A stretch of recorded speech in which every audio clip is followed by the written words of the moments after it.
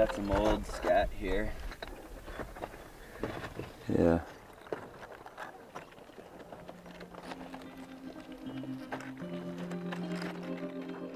We are looking at pikas as an indicator of climate change because pikas are temperature sensitive.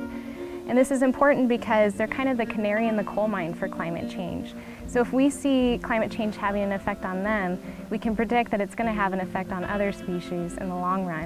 And this is extremely important because this could possibly even mean collapses of whole ecosystems and changes of ecosystems that we're not quite sure, what the long-range impacts will be. So pikas are being monitored across several different national parks.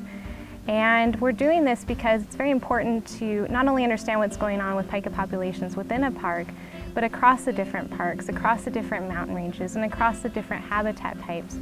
And so it's important to monitor pikas over time because with climate change, we're predicting that the impact will get greater and greater over time.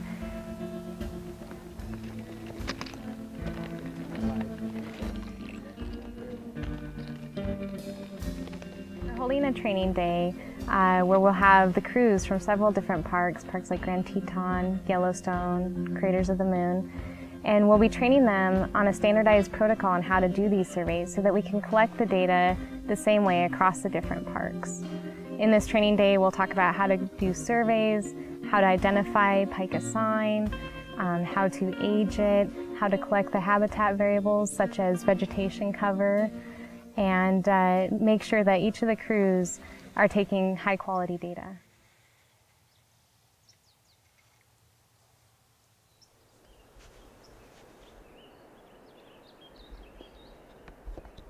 Basically, we're marking our site in the field using our GPS unit. So each plot is 12-meter radius circles.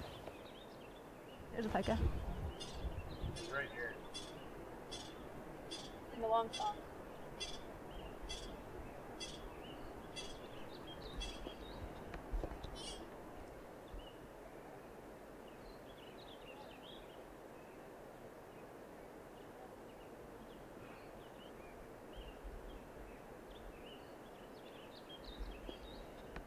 So then once we sit for a few minutes, we'll start just doing a pika search throughout the entire plot.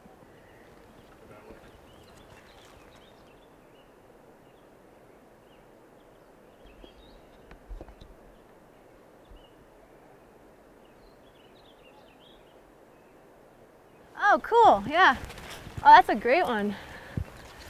So this is all scat. All these little pellets. And pika scat is, they're lagomorphs, they're rabbits, they're not rodents. So their scat is round. We want to collect some scat samples, some pellet samples for the genetic portion of the project. So this is all their hay pile. I'll move that around, but this is what they eat all winter long. They all eat from these piles.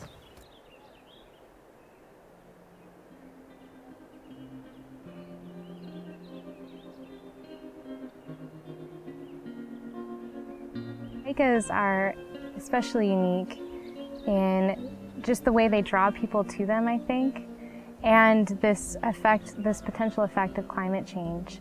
And I think this is a great opportunity to look at a species that could tell us what climate change could mean, not only for pikas, but for many species in general.